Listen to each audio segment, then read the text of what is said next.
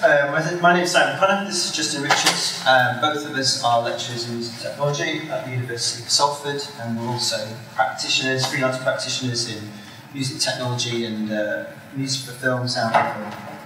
And in our presentation we want to look at two case studies that use audio archive material, and what we hope to reveal is the potential and process of using this material to create new musical works. To make a distinction, really, our distinction between archive material and personal archive material is that we'll look at those that are not open access, public or widely available, for those that are hidden at home, in basements, in sheds and under beds, the attic archives, dictaphones, demo tapes and dusty forgotten reel-to-reel tapes of personal audio treasures.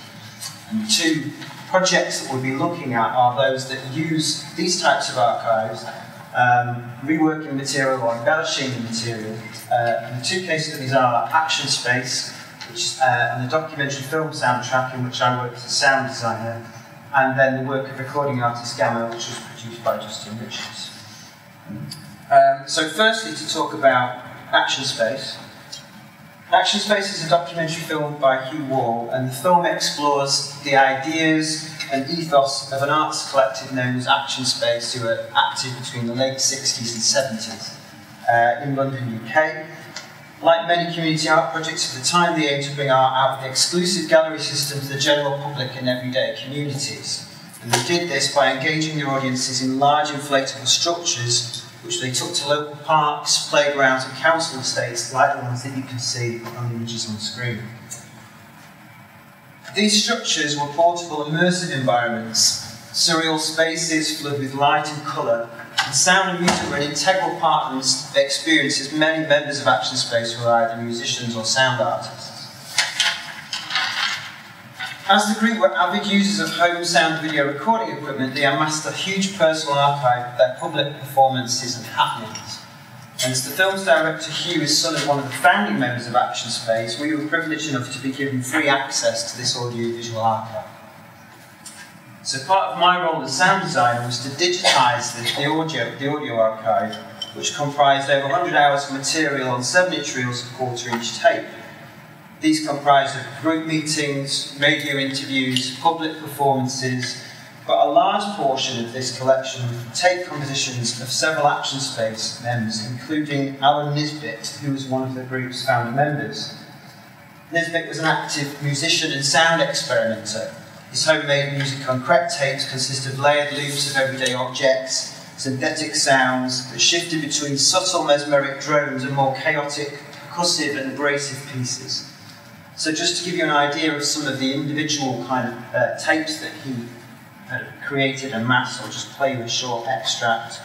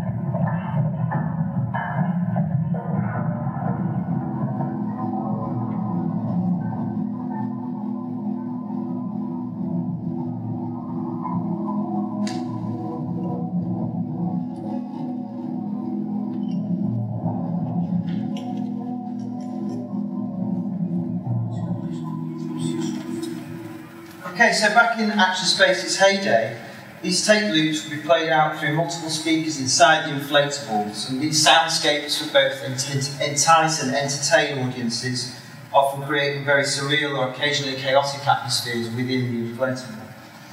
Many of the digitised tapes that I digitised were in poor condition due to inadequate storage or neglect. So once digitised, some required much restoration from digital tools, though this was kept as transparent as possible. All were catalogued with notes on their quality and content, which were then selected and woven through the film as part of the soundtrack. However, one of the key themes of the film was revisiting the relevance and ideas of action space in today's world. In doing so, the film focuses on play and experimentation in the arts. The film features 4 key performances in which artists and musicians perform in a newly created inflatable structure. And as one of these performances, I composed and performed a new piece using ingredients from the given archive. I tried here to remain true to Nisbet's approach, using 6 tracks over 3 stereo tape machines, a mixer and basic live effects, and the aim was to revisit and recontextualise his ideas through the layering and manipulating his original recordings. So I'm just going to play you now a short extract of that performance using the archive material.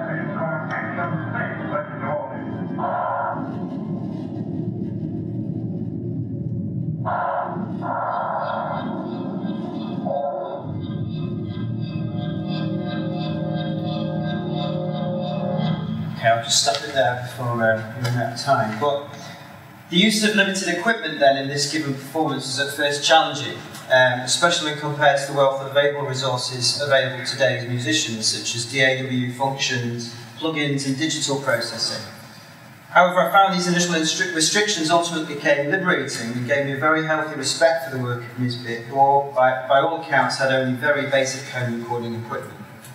As you can hear, the recordings are low fidelity, far from pristine condition, but very much about energy and experimentation, much in the vein of Action Space, who championed this DIY approach far more than precision and perfection.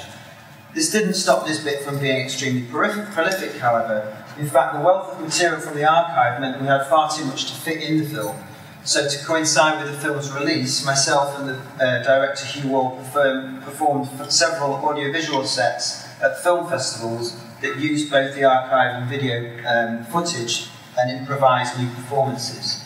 Again, this allowed us to bring alive the archive, finding different ways to share it with new audiences. But ultimately, what is gained then from unearthing and performing this particular archive? Well, the film was about reinvestigating and reigniting the ideas of Action Space, DIY approaches to art, the importance of play and experimentation. As Professor Julia Noordegraaf argues, this audiovisual heritage can often offer a direct sensation of the past, or as Hal Faster claims, Audio material such as this or audio archive can serve as found arcs of lost moments in which the here and now of the work serves as a possible portal between an unfinished past and a reopened future. And although that Foster in this moment is talking about visual contemporary works, I would argue this is no less the case when using the evocative medium of personal audio archives. So at this point, I'd like to hand over to Justin. Thanks very much, Simon. My aim is to describe how a recording artist I'm working with is now making use of material that was recorded 30 years ago to create a new set of albums that consist of enhanced versions of existing tracks or previously unheard material that had been deemed unreleasable due to low quality. The artist I've been working with is called Gamma, and during the 1980s he collaborated with Vinnie Riley at Dancecult, producing a large body of work. Some of this was released under his own name, but an equal amount of co-written songs remained unreleased as demos or very rough ideas. About 15 years ago, Gamma went through the process of transferring as much material as possible onto Pro Tools sessions at Effects Rentals in London. This process was time-consuming, and the results have unfortunately revealed many issues with the quality of media, as well as the selection of the playback devices. The only thing I'd like to mention regarding this specific technical issue is the importance of lining up tape machines for each different tape type. So I'd like to show you some of the techniques used to enhance and embellish these recordings. I'm just going to flip over to Pro Tools. Okay. This first one, Coffee in the Kitchen, was recorded onto an 8-track 30 years ago, with 3 12-string guitars, a stereo drum machine and a shaker. The original lead vocal has been replaced with a new performance, and to this some backing vocals have been added and a new bass line. So let's have a quick listen. Coffee in the kitchen, a new day. I'll just leave it there because you get the idea that recording quality is generally pretty good. But let's have a quick listen to the backing vocal BD1 track.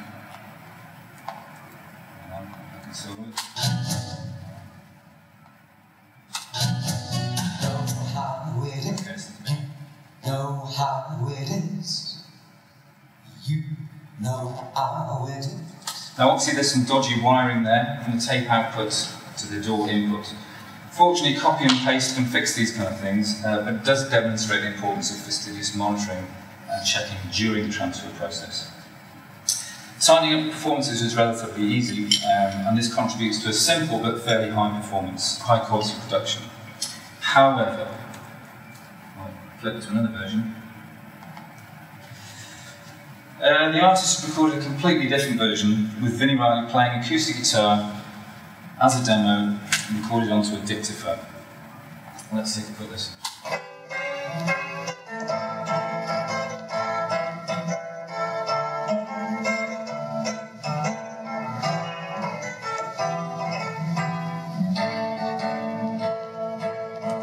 So you can hear the general low quality, lots of mains, hum, hiss, and in addition to this, Gamma wanted the new version to be much slower. So I used time stretching and various software packages to deal with the denoising and de-hum. And then the addition of subtle echo and reverb to get the guitar to sound a little bit closer to his usual recognised sound. So it ends up sounding a little bit like this.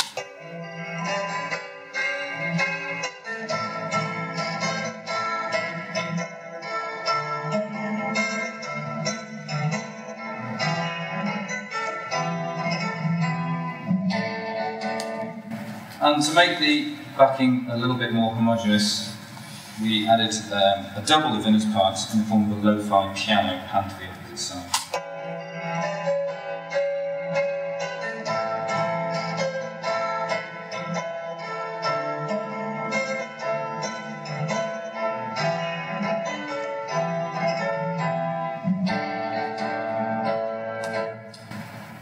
Okay, but even after processing,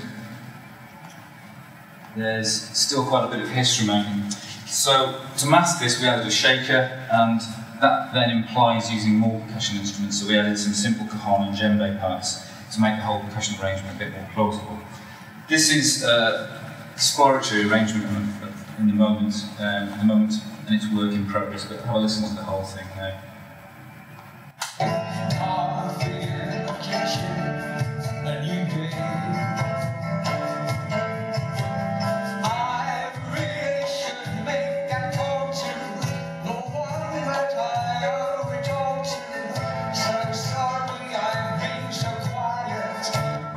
Okay, so having no click track and natural tempo fluctuations in Vinny's performance meant that the added percussion had to be edited to match it. I regard this as a positive use of being able to see the audio's waveform on the screen, unlike the usual trap of staring at it and not really listening to what's actually going on. It could be argued that it would have been better to use the higher quality multi-track version as a platform to carry on with, but it wasn't Vinny Riley playing guitar, and Gamma's keen to have as many versions available as we record. So, final example.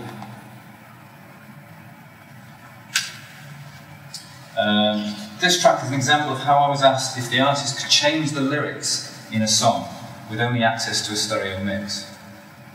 This has been a request for many songs, and different tracks require different approaches, but one way is to find musically suitable vocal-free material from the rest of the song and use this to replace the section with the offending lyric. The first two tracks in the Pro Tools session kind of show how I did this. So this is the original backing, sort of rough, I suppose it was a finished mix at the time.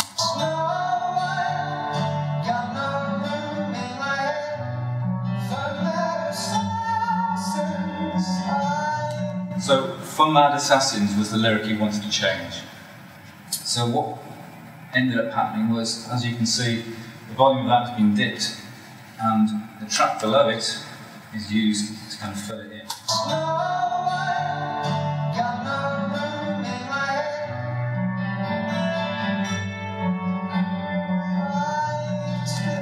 So you can hear subtle errors in the timing and the mix balance, but it's not too bad, hopefully. We then tracked two new vocals underneath, and what I'm going to do, I'm just going to time, I'm going to go straight to the finished mix. But in terms of tracking vocals to replace, it's kind of many problems, because the voice is 30 years older, the performances are bound to have different emotion and different energy. I also have no idea what microphone or preamp was used on the original recording, so a lot of automation of EQ and harmonic processing was used to try and match the two sounds. So let's go straight to the, again, another work in progress mix.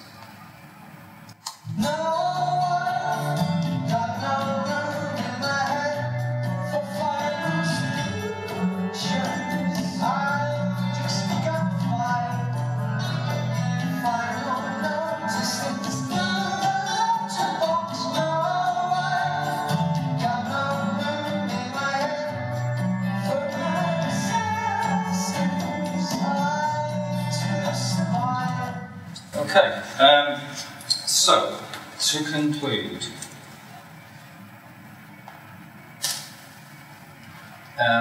there's an overriding theme of requiring both musical and technical skills equally to creatively enhance and expand a personal archive.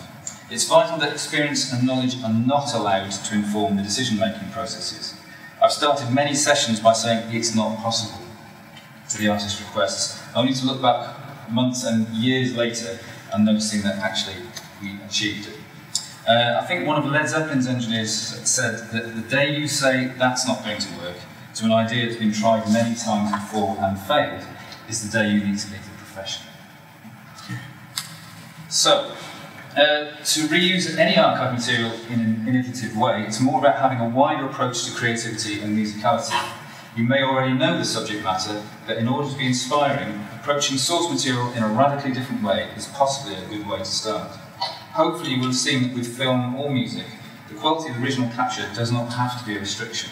It's more about how you layer or treat the source material.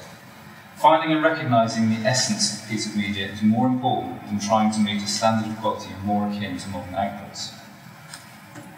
Thanks for listening. Are there any questions?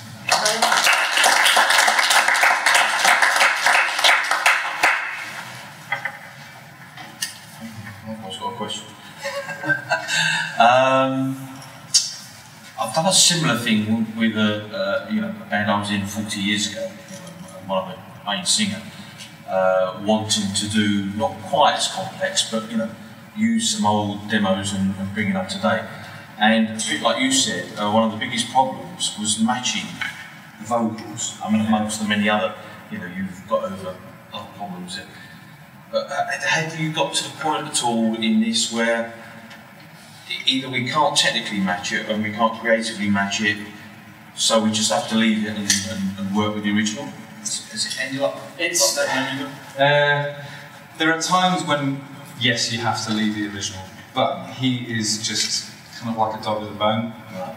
And so if you want something, you just keep at it, keep at it, keep at it. And there are some which work really, really well, and there are others which I've come back to many, many times over many years and just re-EQ it, reprocess it, and you can't do it. It's that combination of the actual performance itself is never going to sound the same as what he's doing. Especially when the singer's 30 years later. Let alone the actual sonic differences of his voice as well. Yeah, exactly. There's only so far you can go. But if he's happy with it, then that's good. Yeah. Oh, sorry, did you have your hands up, or is it just around? Yeah. Hi, I wanted to ask you about the tape collection.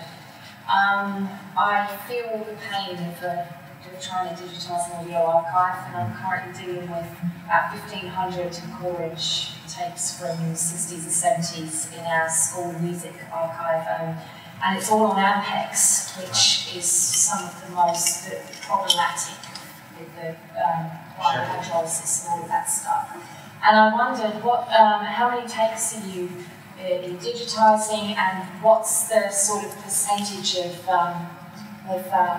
branding? Are you noticing any differences between the conditions in certain brands?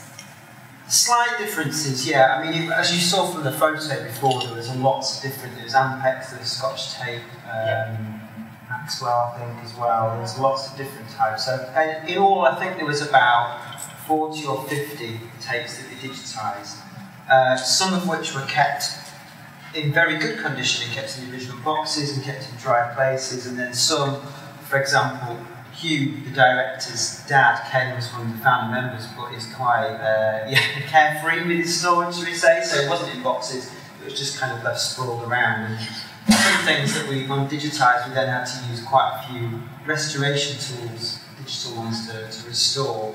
And they weren't so much the music, they were actually things like group meetings, but they were very important to the film and the story of the film, actually, because one of those was the breakup of Action Space was documented on tape, which is one of these group meetings. And this is the one of the ones we had to kind of salvage in the end, using kind of digital restoration tools to make sure that that story was audible, otherwise it would have just been a lot of hiss and would have needed subtitles and stuff. So it was really varied, but thankfully most things were able to be salvaged. There were a few that we weren't able to include in the film that were just too poor quality, unfortunately. And how old are the tapes that you're dealing with? So the tapes, primarily, I think most of the tapes are probably from somewhat before Action Space, so some were from about 66, and then I think they used them up to, it would have been past the end of Action Space, so I think probably till just before the 80s. So, quite old. So we're lucky that they're in good condition. Yeah, very lucky. Our Ampex is just completely disintegrating, whereas the Scotch, which was a much more consumer level type of tape, just plays like it was recorded yesterday. Yeah, well, thankfully a lot of it's not professional really equipment that you had, it was home reel-to-reel tapes, and there were things like Scotch. There wasn't really, thankfully, a lot of Ampex, and there's not many places left that do the baking of tapes. There's something great at Manchester, and Popperwell who does a lot of that kind of work, and he's always found his kids Ampex. I guess I see why. Another question? Yeah. So, as an audiovisual artist, I'm a big proponent of this live reuse. I mean, why save stuff? It's not going to have a life. So, great work on that front. I just wanted to mention, I would kind of ask, and it's kind of dipping on this. First of all, if you have any scientific community on your campus, just a normal scientific incubator if you do. Okay. Right. It's a piece of cake. It's no big deal. Thermal treatment it works. Okay. My thing is, you've got these diverse collections in people's personal collections. They want to reuse them. There is a resource hit. In order to do that, you have to recover the data. You have to deal with the tapes, and there's a cost to that. And so my question, I guess, is when someone approaches you with a project like this, when you look at that, the cost of doing the proper digitization first would go a long way, but that's probably the most expensive thing to do, other than just kind of get on with it and then try to restore stuff later. Yeah. But from our archival perspective, it's frightening to we're just going to fix stuff later because we don't have the resources. It's always a resource problem. So I guess my question is, in both of these cases, funding the project, how was that approached? Because the preservation part of this was also part of the project. Do you go first? Yeah, I know that in Gamma's case, I wasn't involved in the transfer, and I kind of wish I was. You know what you got. Yeah, because I think they just got a block deal. Here's a load of tape machines, just get on with it. It was wired up to Pro Tools, and I don't think whoever was around doing that kind of took as much care as should have been taken. Each machine should have been lined up for each tape. They should have had a test tape for each, which is an awful lot to ask, but that's how it should have been done. And it was like, he hired the place for a day, and that was it. So he just got the best out of what he could. He didn't transfer everything he had, but yeah, it would have maybe taken 3 or 4 days to do it properly. So, was anything baked along the way? No, there was no baking required, unfortunately. It was just straight transfers. A lot of it was from dictaphone, you can hear. And one of the problems I actually had with the dictaphone stuff was it was a mono dictaphone recorder, but it was played back on a stereo dictaphone device. So you get issues between the left and the right. And even when you summon to mono afterwards, you hear the volume going on there. So there's kind of like, it shouldn't have been played back from a stereo device in the first place. So there's a lot of kind of issues on playing it back to be digitized. Once it's digitized, it's dead easy from there on. Yeah. I think, in my experience, I was a little foolish in that I said yes to a lot of, I just wanted to be involved as in the film. I was really interested, and I thought, there wasn't a big budget, it's a tiny budget, and I just thought there's going to be amazing creative potential. So I knew about this archive. I didn't know how much there was. I knew about this, and I knew about Action Space. I thought, well, what a fantastic project to be involved with. So it was a passion project, and I said yes, before realising how many boxes. Oh, I've got these boxes in the archive, and there's like over 50 tapes of stuff that needs to be digitised before we can then even think about constructing the soundtrack, or even thinking about, like I say, some of those tapes actually had quite importance in the narrative of the film, things like the breaking up of the groove and how we introduce that and how the story kind of evolves, really. So I did all the digitisation myself and was kind of new to it, so the first few tapes I actually do, because there's, kind of learn through doing. And yeah, I really enjoyed it, but you're totally right, it's a massive time-consuming task to do. Just as a very quick aside, one of the pieces of software we used was Celemony's Capstan software, which is just an incredible piece of gear. If you've got wow and flutter, or any kind of very slow variations of tape speed, it sorts it all out, which is absolutely incredible. There's just no other software that I know of that does that. What's it called? Capstan? Capstan, yeah. Capstan is tape shapes. The University of Huddersfield, inspiring tomorrow's professionals.